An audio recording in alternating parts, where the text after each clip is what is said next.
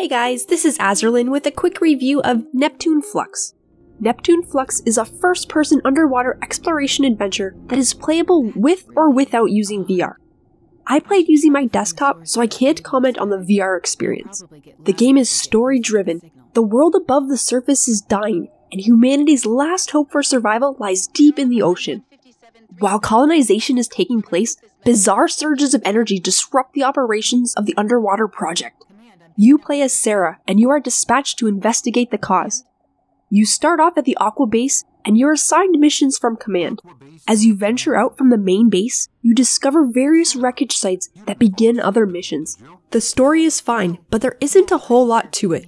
Overall, the gameplay is similar to that of an underwater walking simulator, with a strong focus on open exploration.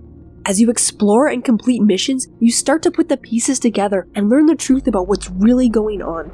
Completing missions and salvaging treasure rewards you with currency to buy consumables and upgrades for your dive pod. You can only carry a limited number of consumables at a time, and there are only 2 upgrades available. By the end of the game, you will have a ton of currency left over, so I wish there was more consumable carrying capacity or some other upgrades to purchase. The graphics are good, and I liked exploring the sunken wreckage, but most of the area is desolate. Your dive pod has a battery that slowly drains as you use your sonar or travel between different locations. Traveling too far away from the base and the wreckage sites drastically throttles the speed of your dive pod since you aren't meant to go out that far.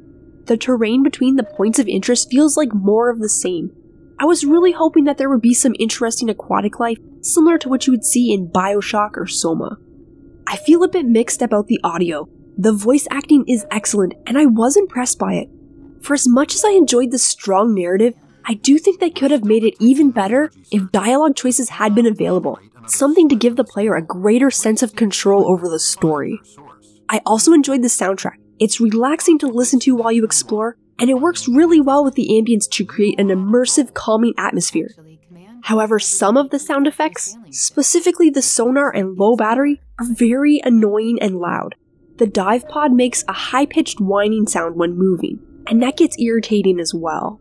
Implementing a separate volume slider for only the sound effects would definitely be a great addition. The game is extremely short. It took me less than an hour and a half to complete while salvaging everything I could and exploring very thoroughly. You can rush through the game much faster, but this type of game is best enjoyed by taking your time and enjoying the immersion. I love the narrative and atmosphere, and I found that the exploration was somewhat satisfying. Investigating the wrecks, figuring out what to do, and completing missions was interesting, but I wanted to journey out further. Beyond the wreckage was just vast emptiness though, so I wish that there had been more to see. I like the game, but I find it hard to justify the price given the amount of content.